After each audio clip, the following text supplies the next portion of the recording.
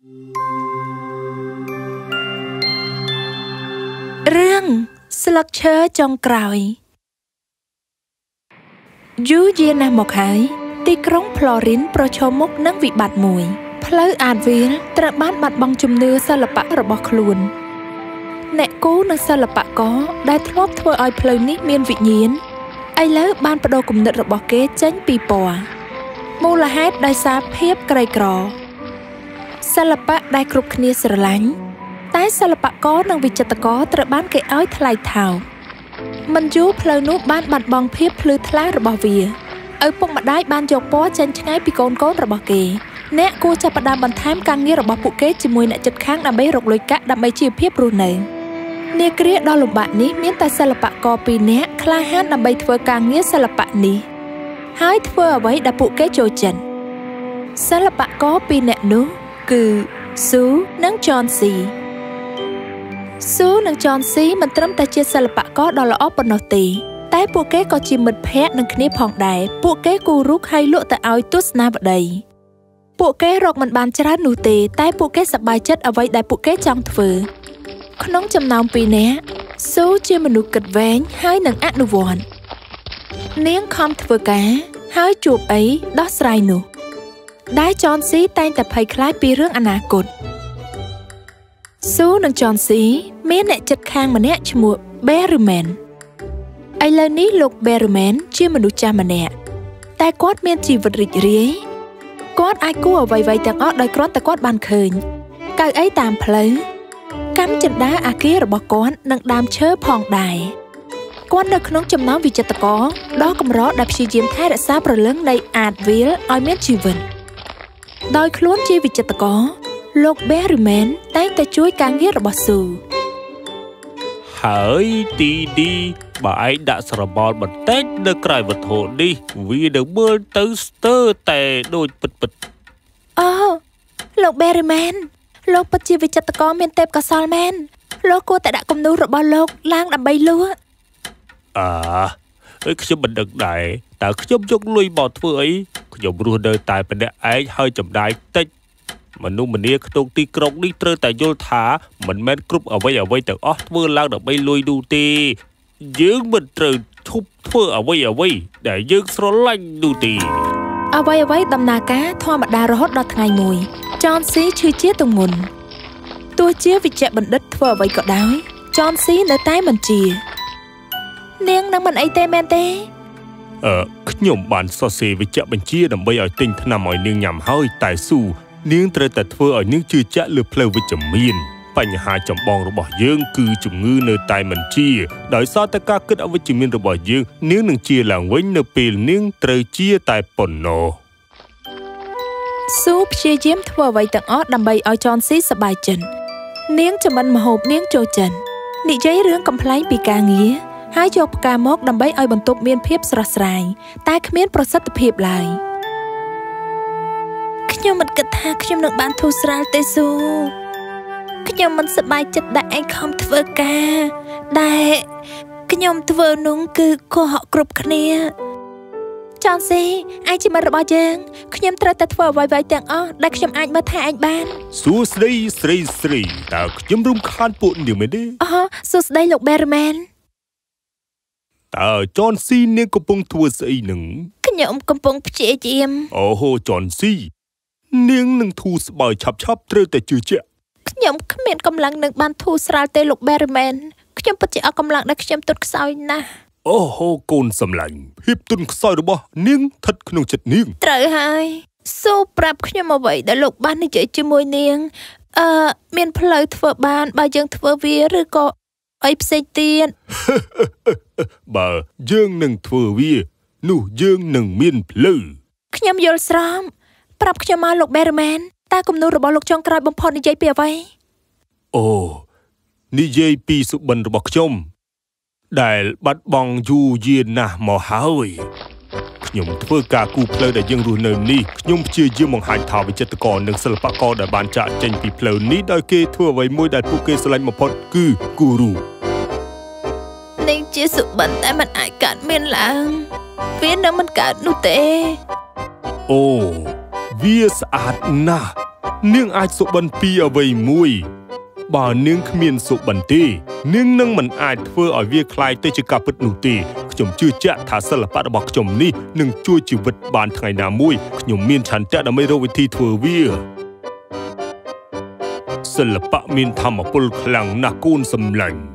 សិល្បៈតែមួយដុំមានធម៌ពលអាចធ្វើអ្វីដែលវិជ្ជបណ្ឌិតមិនអាចធ្វើបានសិល្បករទាំងអស់ត្រូវតែធ្វើឲ្យនៅតែគិតវិជ្ជមាននិងមានជំនឿចិត្តត្រូវហើយចនស៊ីកុំនៅកាត់ទុកទៀតអីតើនាងកំពុងតែមើលអីគេនឹងចនស៊ីវ៉ាកំពុងតែដោះលើជញ្ជាំងនេះជាអ្វីមួយដែលធ្វើឲ្យខ្ញុំសប្បាយបានបន្តិចតើវាមិនមែនជារបស់ល្អទេមែនទេវាល្អតែរុក្ខជាតិនេះក៏ទៅចោលខ្ញុំដែរតែពេលដែលខ្ញុំបានឃើញវាដំបងវាមានស្លឹក10ឥឡូវវាមានតែ7ទេខ្ញុំអស់សង្ឃឹមនៅពេលដែលស្លឹកឈើចុងក្រោយជ្រុះបាត់នោះអូឯងនិយាយមកគួរឲ្យខ្លាចខ្លាំងណាស់ចនស៊ីកុំស្រែកឲ្យនាងស៊ូនៅពេលនរណាម្នាក់កើតទុក្ខការស្រែកធ្វើឲ្យគេកាន់តែកើតទុក្ខខ្លាំងឡើងហើយចនស៊ីកំពុងតែឈឺយើងមិនដឹងថានាងមានអារម្មណ៍យ៉ាងម៉េចទេឥឡូវនេះលោកនិយាយត្រូវលោក Berryman ខ្ញុំសុំទោសណាចនស៊ីមិនប្រកាន់នាងមានអារម្មណ៍ធ្វើខុសចំពោះមិត្តរបស់នាង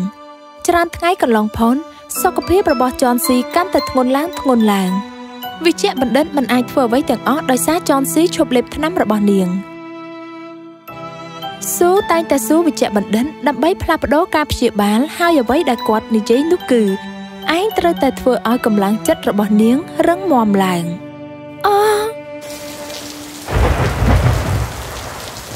ពេលមួយនៅពេលស៊ូចូលក្នុងអគាររបស់នាងដើរកាត់លោក Berryman ក៏ទៅទឹកជោគលោក Berryman តើលោកមិនអីទេមែនទេតើមានរឿងអីហ្នឹងគ្មានអីទេកូនសម្លាញ់ខ្ញុំគ្រាន់តែចាស់ហើយតែប៉ុណ្្នឹងឯង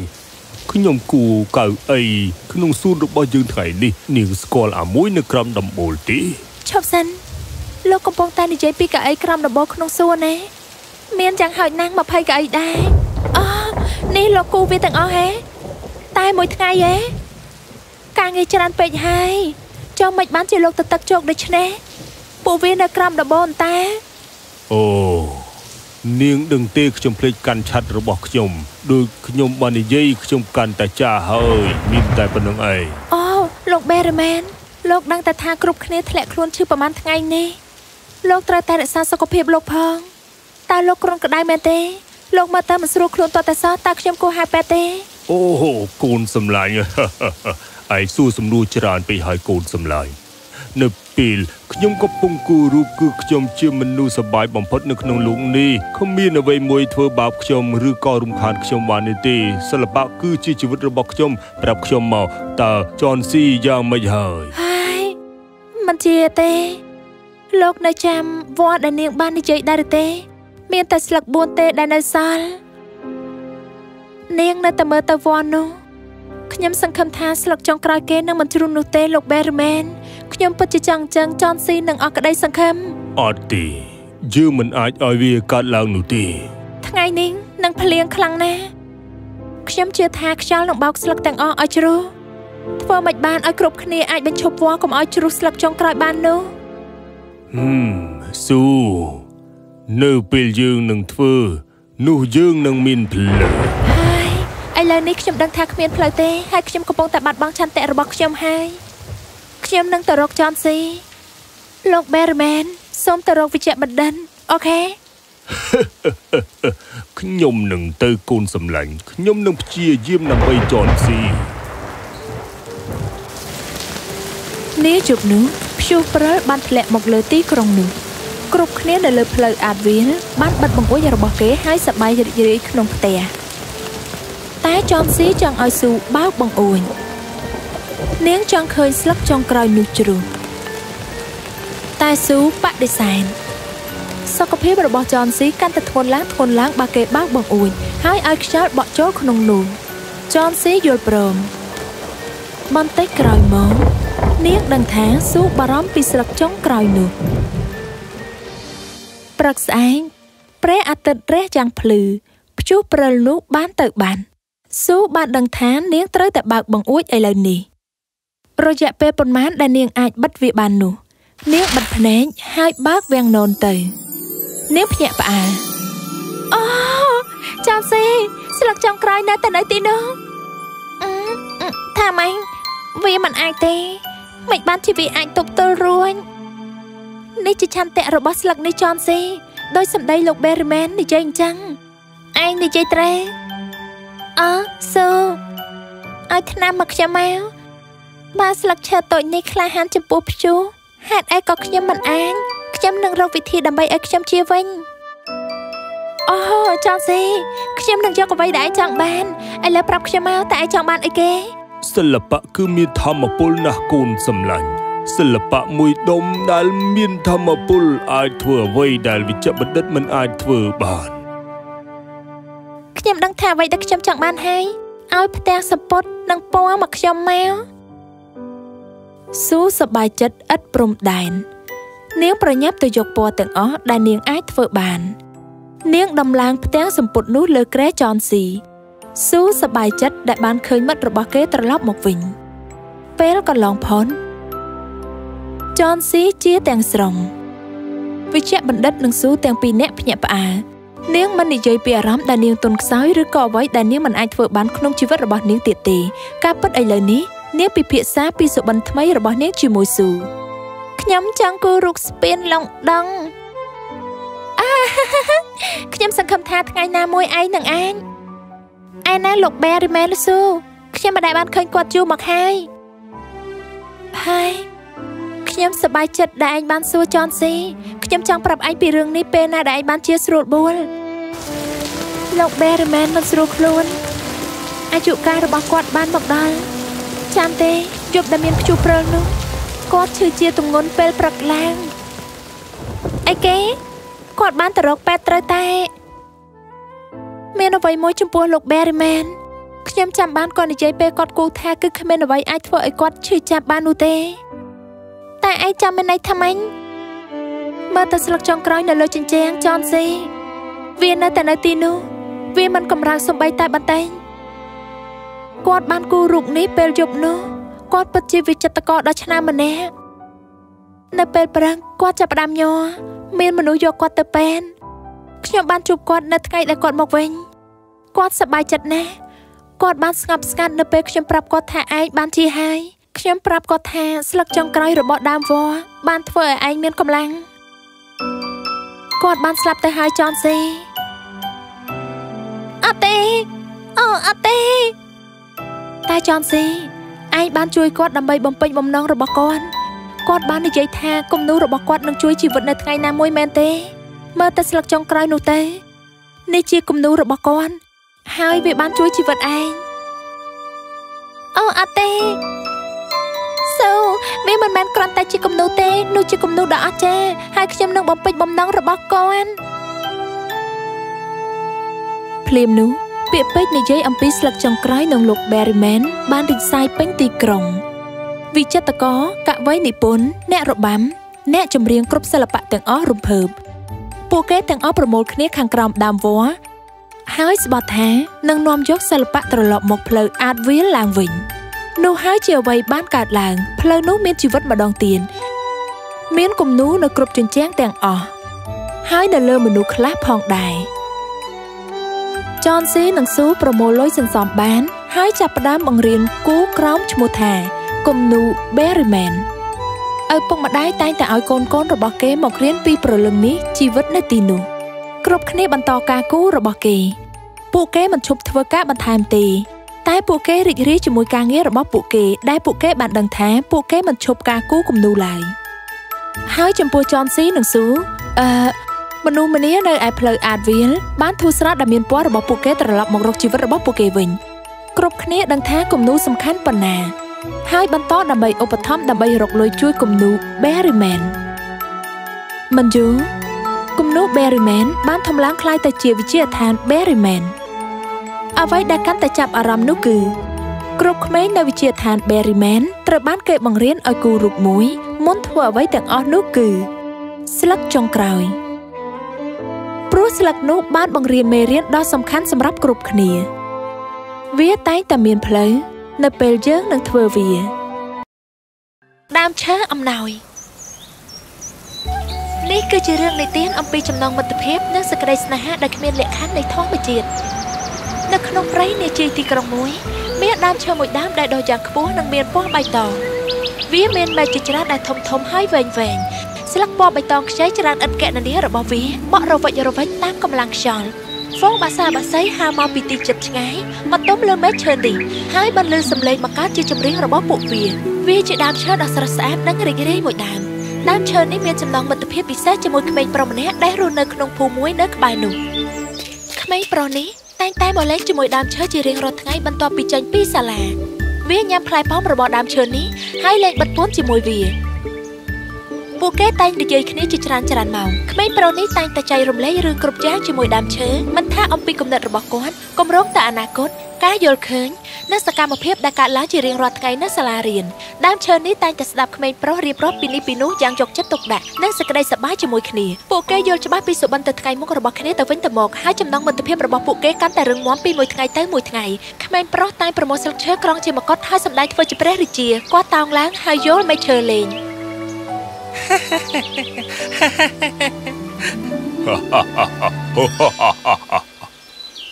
ទឹកនេះថ្លាហើយភ្លឺភ្លេងទៅផងណាដើមឈើវាអញ្ចឹងមែនអ្នកសំណាងណាអ្នកអាចមើលឃើញទេសភាពដ៏ស្រស់ស្អាតទឹកភ្លឺភ្លេងព្រះអាទិត្យរៀបលេងខ្យល់ជំនោបក់គ្មានអីគួរឆ្ងល់ទេដែលអ្នករីករាយបែបនេះខ្ញុំអាចរស់នៅទីនេះជារៀងរហូតទឹកថ្លាព្រះអាទិត្យខ្យល់ជំនោរនៅទីនេះរៀងរហូតខ្ញុំរីករាយដែលបានចែករំលែកវាជាមួយអ្នកអ្នកល្អជាងគេបំផុតដើមឈើខ្ញុំស្រឡាញ់អ្នកខ្ញុំក៏ស្រឡាញ់អ្នកវិញដែរគាត់នៅនិយាយលេងជាមួយដើមឈើជាច្រើនម៉ោងបន្ទាប់ពីលេងនិងនិយាយគ្នាហើយហត់ក្មេងប្រុសតែងដេកក្រោមម្លប់ឈើនេះពេលវេលាកន្លងទៅក្មេងប្រុសក៏ធំធាត់ឡើងនិងមានមិត្តភក្តិថ្មីជាច្រើនគាត់ជាប់រវល់និងមិនសូវបានចំណាយពេលវេលាជាមួយដើមឈើដូចមុនដើមឈើនឹករលឹកយ៉ាងក្រៃលែងនៅពេលវេលាដែលគាត់មានជាមួយក្មេងប្រុសតែអ្នកមិនសប់ទេនៅពេលដែលព្រះអាទិត្យលិចឬក៏អ្នកជ្រុះស្លឹកអស់នៅក្នុងរដូវរងាខ្ញុំសោកសៅពិតមែនហើយប៉ុន្តែខ្ញុំដឹងថាព្រះអាទិត្យនឹងត្រឡប់មកវិញជាថ្មីនៅថ្ងៃស្អែកហើយស្លឹករបស់ខ្ញុំនឹងលាស់វិញនៅរដូវស្លឹកឈើលាស់ខ្ញុំចូលចិត្តរងចាំពួកវាអ្នកគិតត្រហើយប៉ុន្តែព្រះអាទិត្យលិចក៏ស្រស់ស្អាតដែរអ្នកមានសំណាងណាស់ដើមឈើអ្នកបានមើលឃើញទេសភាពដ៏អស្ចារ្យខ្ញុំអាចរស់នៅទីនេះជារៀងរហូតខ្ញុំមិនដឹងអ្វីច្រើនពីរឿងសំណាងទេប៉ុន្តែព្រះអាទិត្យតែងតែនៅទីនេះខ្ញុំសប្បាយចិត្តណាស់ដែលបានមើលវាជាមួយអ្នកអាចរស់នៅទីនេះជារៀងរហូតខ្ញុំដឹងថាអ្នកចូលចិត្តវាមិនងាយស្រួលដូចចឹងនោះទេអ្នកគ្មានទំនួលខុសត្រូវអ្វីឡើយតែខ្ញុំត្រូវធ្វើការនិងខ្លាចជានរណាម្នាក់ខ្ញុំត្រូវកសាងអនាគតខ្ញុំចង់រីករាយតើឥឡូវនេះអ្នកមិនរីករាយទៀតទេខ្ញុំរីករាយហើយប៉ុន្តែខ្ញុំចង់រីករាយច្រើនជាងនេះទៀតក្មេងប្រុសមកលេងជាមួយដើមឈើកាន់តែកាត់បន្ថយទៅដើមឈើភាគច្រើនគឺនៅតែម្នាក់ឯងរងចាំក្មេងប្រុសនោះនៅថ្ងៃមួយក្មេងប្រុសបានមកលេងដើមឈើសប្បាយចិត្តជាខ្លាំងពេលដែលឃើញក្មេងប្រុសនោះបេះដូងរបស់វាលោតជាចង្វាក់ជាមួយនឹងជំហាននីមួយៗដែលក្មេងប្រុសដើរមកកាន់វាតម្រង់ខ្លួនឡើងដើមឈើក៏ស្រែកហៅក្មេងប្រុសនោះមកនេះក្មេងប្រុសមកឡើងដើមរបស់ខ្ញុំហើយយល់មែករបស់ខ្ញុំលេងញ៉ាំផ្លែប៉ោមនេះទៅហើយរីករាយឡើងខ្ញុំធំពេកហើយក្នុងការឡើងដើមរបស់អ្នកហើយយល់លេងមើលព្រះអាទិត្យទៅក្មេងប្រុសអ្នកតែងតែចូលចិត្តមើលវានោះអីខ្ញុំរវល់ណាស់ឥឡូវនេះខ្ញុំចង់ទិញវត្ថុជាច្រើនខ្ញុំចង់ឃើញពិភពលោកខាងក្រៅអញ្ចឹងហេតុអីក៏អ្នកសោកសៅខ្ញុំចង់បានលុយខ្លះណាស់ដើមឈើនៅពិភពខាងក្រៅអ្នកត្រូវការលុយដើម្បីអាចរីករាយបានដើមឈើមិនចង់ឃើញក្មេងប្រុសសោកសៅបែបនេះទេយកផ្លែប៉ោមរបស់ខ្ញុំទៅណាក្មេងប្រុសហើយយកវាទៅលក់នៅឯផ្សារពេលនោះអ្នកនឹងបានលុយខ្លះហើយខ្ញុំសុំទោសខ្ញុំមិនមានអ្វីឲ្យទៅអ្នកខ្ញុំមានតែស្លឹកនិងផ្លែប៉ោមទាំងនេះពិតមែនទេដើមឈើខ្ញុំអាចធ្វើបែបនេះបានទេធ្វើបែបនេះនឹងធ្វើឲ្យអ្នកសប្បាយចិត្តទេពិតជាសប្បាយចិត្តអរគុណអ្នកណាស់ដើមឈើអ្នកល្អជាងគេបងអស់ក្មេង ក្មេងប្រុសក៏ឡើងលើដើមឈើប្រមូលផ្លែប៉ោមទាំងអស់ពីដើមឈើហើយយកទៅលក់នៅឯផ្សារដើមឈើសប្បាយចិត្តដែលបានជួយក្មេងប្រុសនោះប៉ុន្តែក្មេងប្រុសនៅឆ្ងាយពីដើមឈើមួយរយៈដើមឈើសោកសៅជាខ្លាំងជាច្រើនឆ្នាំបានកន្លងផុតទៅបាក់សីបានមកច្រៀងលេងហើយក៏ចាក់ចេញទៅដើមឈើនៅតែរងចាំហើយឈរខ្ពស់ជាមួយមែកវែងរបស់វានៅចំណោមមាត់ច្រាំងរងចាំក្មេងប្រុសត្រឡប់មកវិញថ្ងៃមួយក្មេងប្រុសក៏ត្រឡប់មកវិញដើមឈើញាប់ញ័រដោយសេចក្តីរំភើបរីករាយមកនេះក្មេងប្រុសឡើងមកលេងលើដើមរបស់ខ្ញុំហើយយល់វាលេងហើយរីករាយឡើងខ្ញុំអត់មានពេលឡើងដើមឈើទៀតទេខ្ញុំរវល់ណាស់ឥឡូវនេះខ្ញុំរៀបការហើយដើមឈើខ្ញុំមានប្រពន្ធហើយនិងកូនអូអ្នកពិតជាធំធាត់មែនប៉ុន្តែហេតុអីពេលនេះអ្នកមិនសប្បាយចិត្តទាំងនេះគឺជាអ្វីដែលអ្នកចង់បានខ្ញុំព្រួយបារម្ភណាស់ដើមឈើខ្ញុំនៅរីករាយប្រសិនបើខ្ញុំអាចសង់ផ្ទះមួយសម្រាប់ក្រុមគ្រួសាររបស់ខ្ញុំចង់ឲ្យពួកគាត់កក់ក្ដៅនិងមានសុវត្ថិភាពខ្ញុំមានផ្ទះឲ្យអ្នកទេព្រៃឈើគឺជាផ្ទះរបស់ខ្ញុំប៉ុន្តែនេះណែខ្ញុំមានមែកឈើជាច្រើនអ្នកអាចកាច់មែករបស់ខ្ញុំហើយយកវាទៅសង់ផ្ទះនៅពេលនោះអ្នកនឹងសប្បាយចិត្តអរគុណណាស់ដើមឈើក្មេងប្រុសក៏ឡើងលើដើមឈើហើយកាត់មែករបស់វារួចយកចេញទៅដើមឈើសប្បាយចិត្តដែលបានជួយក្មេងប្រុសនោះប៉ុន្តែក្មេងប្រុសមិនមកលេងជាយូរពេលដើមឈើក៏សោកសៅជាច្រើនឆ្នាំកន្លងផុតទៅប៉ុន្តែក្មេងប្រុសនៅតែមិនមកលេងជាមួយដើមឈើមិនអាចនិយាយជាមួយបាក់សីទៀតទេព្រោះពួកគេគ្រាន់តែហៅក្រឹងជុំវិញរួចក៏ហើរចេញទៅដើមឈើគ្មានមែកនៅសេសសល់អាចឲ្យបាក់សីទុំលើនិងច្រៀងលេងដូចមុនទៀតទេនៅពេលសត្វបាក់សីបន្ទាបខ្លួនចុះមកលើដីដើមឈើតែងតែសួរពួកគេអំពីក្មេងប្រុសប៉ុន្តែគ្មាននរណាម្នាក់បានឃើញក្មេងប្រុសនោះទេដើមឈើកាន់តែឯកាទៅដើមឈើឈរនៅទីនោះយ៉ាងខ្ពស់លើចំណោតនៃមាត់ច្រាំងព្យាយាមរកមើលក្មេងប្រុសនោះវាមើលឃើញទីក្រុងបានផ្លាស់ប្ដូរដើមឈើអាចមើលឃើញស្មៅនៅទីឆ្ងាយត្រូវបានពង្រាបដើម្បីសង់ផ្លូវនិងអគារវាឃើញដើមឈើត្រូវបានកាត់និងដកចេញទាំងឫសហើយអគារខ្ពស់ៗត្រូវបានសាងសង់លើទីធ្លាពណ៌បៃតងទាំងនោះមនុស្សជាច្រើនបានចូលមកហើយកាប់ឈើជុំវិញនោះដើម្បីសាងសង់ផ្ទះរបស់ពួកគេព្រៃឈើបានបាត់បង់ភាពបៃតងរបស់វាដើមឈើសោកសៅដែលឃើញផ្ទះរបស់ខ្លួនត្រូវបានកំទេចប៉ុន្តែតើវាអាចធ្វើអ្វីបានបើសូម្បីតែខ្លួនវាក៏មិនមានសូម្បីតែមែកដើមឈើពិតជាឯកាខ្លាំងណាស់នាពេលនេះប៉ុន្តែវានៅតែរងចាំក្មេងប្រុសយ៉ាងអន្ទះអន្ទែងនៅថ្ងៃមួយក្មេងប្រុសបានមកលេងជាមួយដើមឈើឥឡូវនេះក្មេងប្រុសបានធំធាត់ខ្លាចជាបរិសុទ្ធពេញលក្ខណៈម្នាក់ដើមឈើរីករាយជាខ្លាំងស្ទើរតែនិយាយមិនចេញពេលបានឃើញក្មេងប្រុសនោះប៉ុន្តែក្មេងប្រុសមើលទៅហាក់បីដូចជាសោកសៅជាខ្លាំងក្មេងប្រុសអង្គុយចុះផ្អែកខ្លួននឹងដើមឈើហើយចាប់ផ្ដើមយំដើមឈើខូចចិត្តជាខ្លាំងពេលឃើញក្មេងប្រុសយំដើមឈើគ្មានមែកដើម្បីអង្អែលលួងក្មេងប្រុសទេវាគ្មានផ្លែប៉ោមសម្រាប់ឲ្យទៅក្មេងប្រុសដើម្បីលួងលោមក្មេងប្រុសឲ្យសប្បាយចិត្តឡើងវិញឡើយ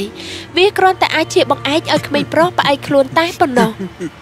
តើមានរឿងអីកាត់ឡើងក្មេងប្រុសហេតុអីបានជាអ្នកមិនសប្បាយចិត្ត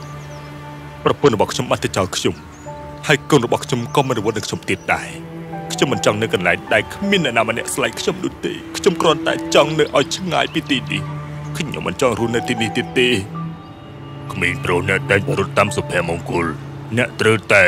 នៅទីនេះហើយឲ្យសុភមង្គលមករកអ្នកវិញម្ដងនៅទីនេះគ្មានសុភមង្គលទេ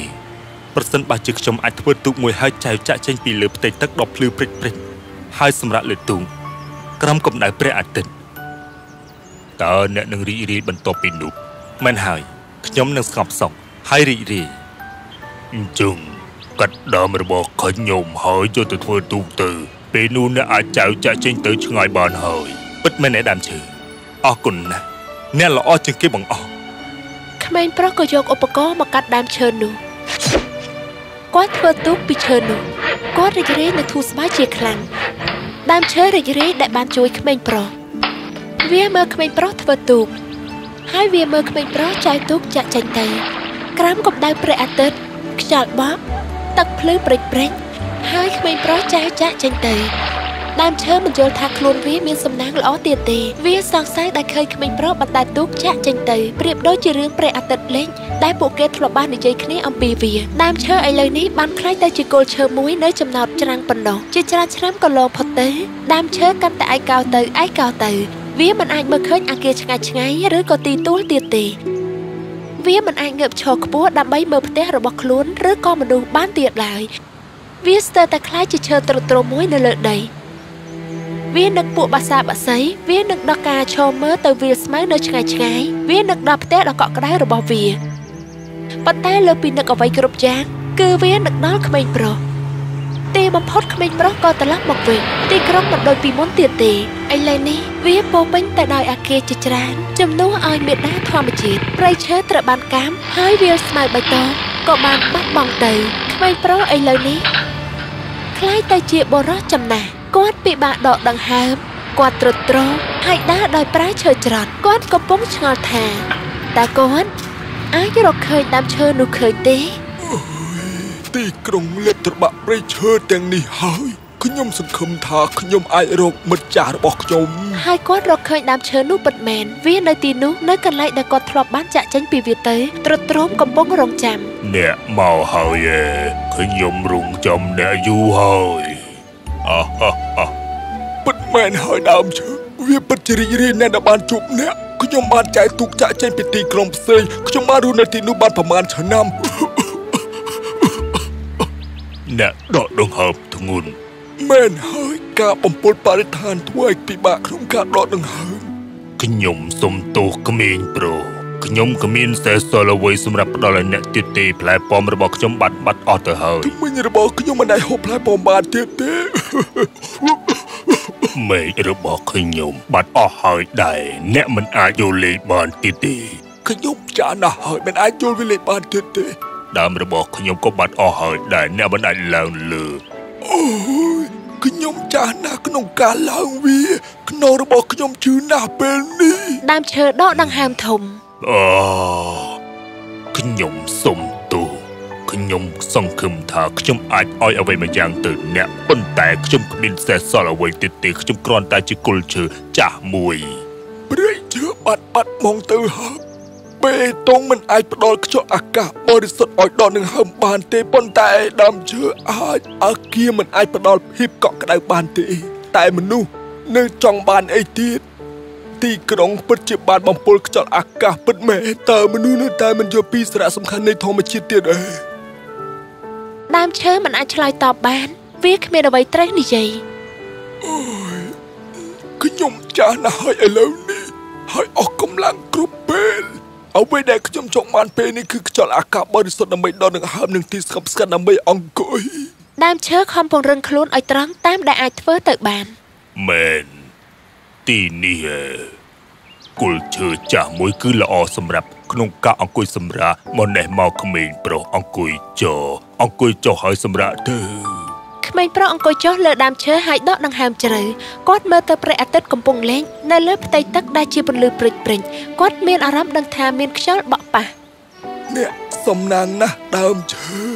អ្នកអាចមើលឃើញទេសភាពដ៏ស្រស់ស្អាតព្រះអាទិត្យចលបក់នឹងពន្លឺចាប់ពីទឹកព្រិចបន្ទាប់ពីនោះពួកគេក៏និយាយគ្នាអំពីជីវិតរស់នៅនិងការផ្លាស់ប្ដូររបស់ពិភពលោកជុំវិញខ្លួនរបស់ពួកគេក្មេងប្រុសពោលរៀបរាប់អំពីរឿងរបស់គាត់ទៅកាន់ដើមឈើសប្បាយចិត្តជាខ្លាំង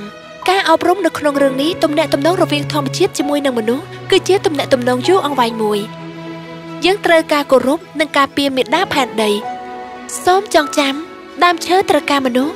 ដោយដែលមនុស្សត្រូវការដើមឈើវិញដែរការពារព្រៃឈើការពារធម្មជាតិ